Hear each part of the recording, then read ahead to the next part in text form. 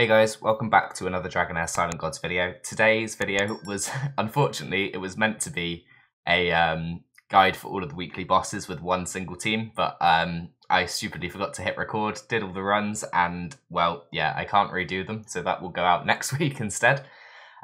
So instead today I'm going to show my Grave of Rot team. So Grave of Rot is where you can collect the accuracy and spell haste gear, but also the stun set, which is incredibly valuable. So if we jump over to there, I will have a little run through that for you, show you the team that I use, and talk about other ways that you'll be able to do that. One thing that's important to note is with these Moonlight Dungeons events, it's likely that next week Grave of Rot is going to be the one that you're going to want to farm. So having a team in place ready for that is incredibly important to make sure you can pick up all of the Lunar Halo shards from these events. So there's 15 available in each event, and obviously that ends in 1 day and 12 hours. Like I say, it will likely be Grave of Rot after that, so on Sunday. So as I said, obviously I will show you my team that I'm using. My team does use some legendaries, so it's not necessarily accessible for everybody. If we load in my gear here. So first of all, I'm using Garius. Garius is my tank. He's in the Ally Protection set to share the damage that everyone else is taking. So he takes 15% of the damage they would otherwise take, and also gains 15% damage reduction on himself. Aside from that, he's built with a good amount of defense, some decent HP, and he's using the Scarab Amulet artifact. So he's, with his ultimate skill, going to be helping to keep my team alive. In terms of healer and debuff dispelling, I've got Asilia.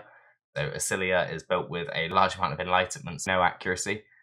She's actually unbooked, so her cooldown is 22.2 seconds rather than the ideal kind of 18 to 20 seconds, which you'd need on this boss normally. So she dispels all debuffs on all allies and grants them debuff immunity for 10 seconds. She then casts a spell to heal all allies every 0.5 seconds. So that's just going to help to deal with the massive amount of debuffs you face on this boss, and also keep the team alive. So instead of Asilia, you could use other options like Jillian, you could use Vikuk, the Epic, you could even use the rare, is it Emma, I believe, the Lightning rare. There's lots of options for cleansing. Asilia is just the one I choose to use here because she dispels all of the debuffs and then gives debuff immunity. You could also use Catherine just for the debuff immunity if you time it correctly, which I'll talk about in just a second. So next up, we've got my Vinyara. So my Vinyara is my attack penalty hero. So she's also dropping the turn meter slightly, which just means the rotation of the boss is slightly longer than the original 18 seconds. So yeah, obviously having attack penalty is really important to make sure you're not taking too much damage. So if you don't use Vinyara, make sure you are using somebody who can provide that attack penalty for you. In terms of damage dealers, I use the two that I use almost everywhere. So I've got Shinna. Shinna is enabling my other damage dealer, which is Beldel. So Ice Blast work perfectly as long as you've got one damage dealer and one enabler. The damage dealer could be somebody like Girthin, whereas the enabler could be somebody like Shinna. It could be Zorak, the legendary. It could be Bledin, the epic. And they are all very good options. Obviously, I did actually use Bledin myself until I pulled a Shinna. And last but not least is Beldel. So Beldel will be doing the majority of the damage here. She's built with around 6,000 attack, 100% crit rate, and then whatever crit damage I could get. She's in the Inventor's set because it gives a huge damage boost. Obviously, like I said, this could be Girthin, the epic. With Girthin, you only need to build for 80% critical rate, so you can build a lot more other stats at the same time. So if we have a look at skill timings on this boss, I've only got it set up for 2 people. So in fact, no, it's only 1 person. So it's only set up for my Garius. My Garius is set just to go after my Asilia uses her cleanse. So this just means that I don't have heal reduction when I use his ultimate skill to heal everybody. Aside from that, Asilia is going to be using this on cooldown every time. In terms of the boss's skills, it has a map-wide attack that inflicts heal prohibition and 5 stacks of poisons for 30 seconds. The second skill then inflicts recharging speed penalty. Obviously, you want to cleanse these off as soon as possible and prevent yourself from getting them wherever you can. On the ultimate skill, it devours the current target and chews them for 4 seconds, dealing poison damage each second and restores HP equal to 600% of the damage dealt. So you need somebody incredibly tanky to take this hit so that you can make sure that your boss, you're not taking too much damage and therefore restoring a huge amount of HP.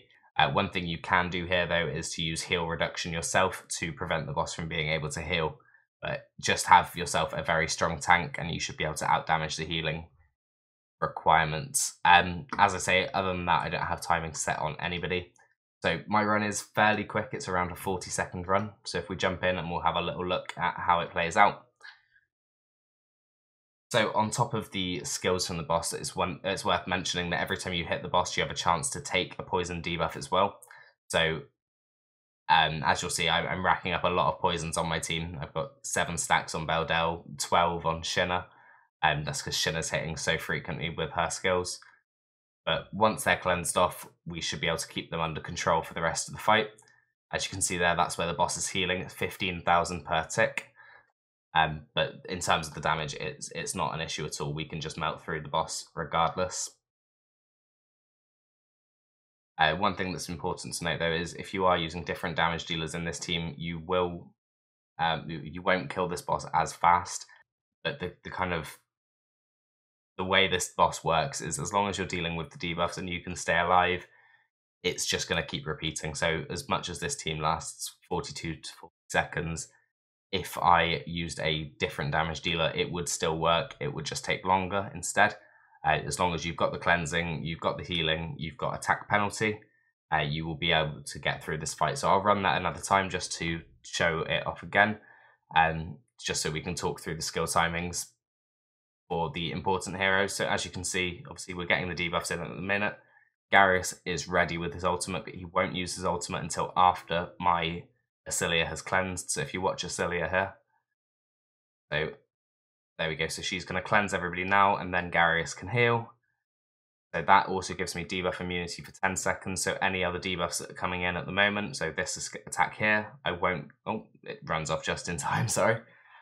So then my Vinyara drops the turn meter, places decrease attack, and allows my team just to rotate their skills faster and obviously get them off before the boss takes another turn. The boss does die around now. Sometimes it does eat for a second time, there you go. But we can just kill it through that, that's not a problem at all.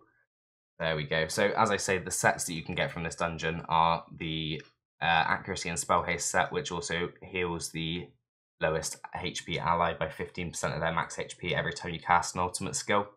So this can be really good to help keep your teams alive. The other set from this dungeon is the stun set. So stun set is so valuable in so many different areas, especially Meander and Pillar of Trials. Towards the end, you will almost certainly need it just to keep enemies under control. And so let's forge a piece here, see if we can get a stun set so I can show you it. Nope. So I'll have to look at it in my gear 1 second. I don't have a huge amount of it because I've not spent a lot of time farming Grave of Rot yet. So here we go, Holy Hunter. So as you can see here, accuracy and resistance and 3-piece effect is when the wearer deals damage to an enemy, there's a 20% chance of inflicting stun for 3 seconds. Derivative damage won't trigger this effect. So if you have somebody who hits frequently, whether it be AoE or single target, you have a lot of chances to place that 3-second stun.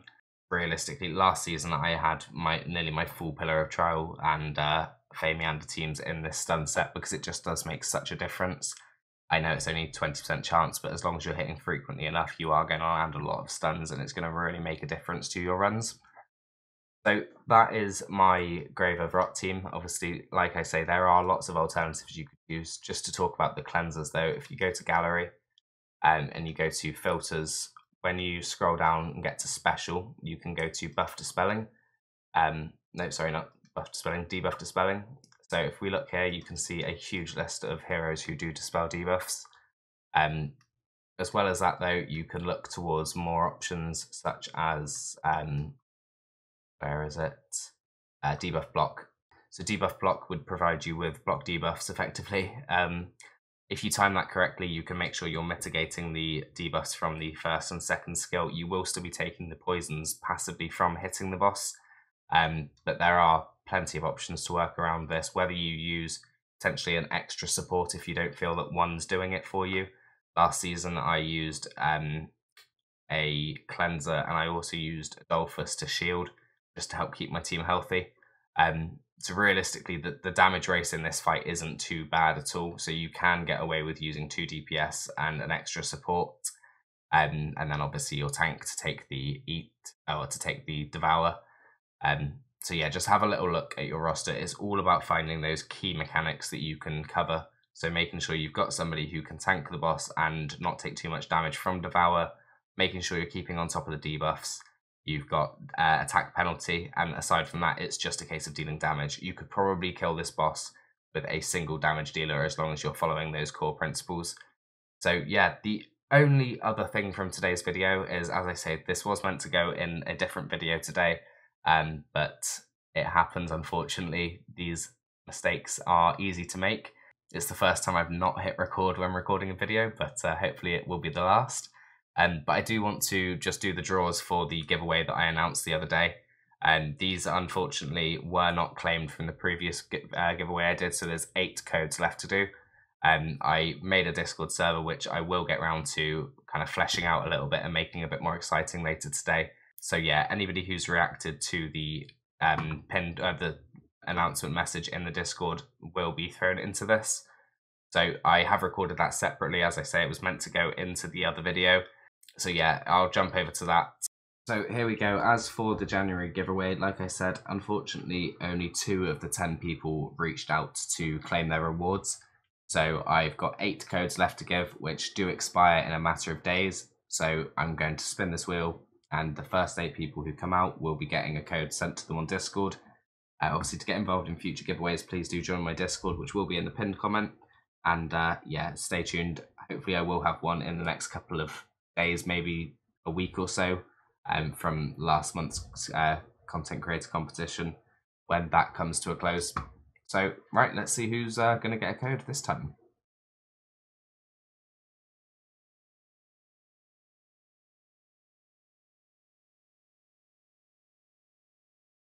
So first up, we've got Angry Orc. So I'm going to make a note of that and remove him from the list. The second code is going to go to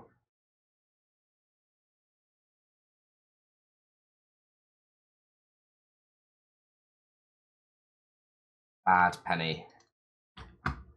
Remove Bad Penny from the list. The third code will go to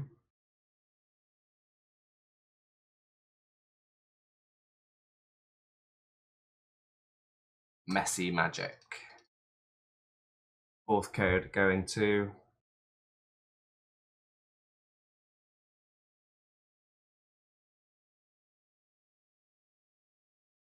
we've got Kirk. So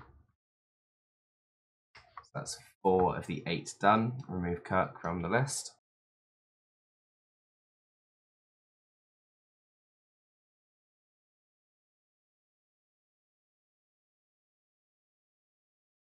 So next up, we've got Pig Dog Hunter as the 5th code, I believe. Losing track here. But yeah, that's 5 codes gone, 3 left to go.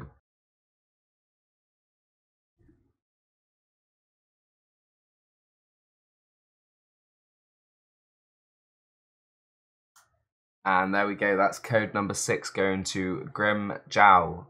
Next up, we've got 7 codes. This is the 7th code now. So we've got 1 more to do after the next one. So I'm just making sure Grim's on the list. There we go. Right, so code number 7. Is it going to be? That's close. Colts Freak.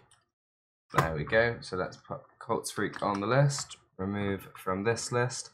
And the last code of this month's giveaway, well, last month's giveaway, technically, goes to... And there we go. So the final winner is D Newman 08. So that is all for this round of giveaways. So what I'll do is I will tag everybody in the Discord as soon as I get the nude giveaway in. We'll leave that running for a few days, maybe a week. But yeah, thank you very much for everybody who entered, and congratulations to all the winners. You will be receiving 2 Heliolite dice and an epic scroll. and some worm arrow as well. I will drop all of you a message on Discord in the next hour or so from when this video goes out. But yeah, thank you very much.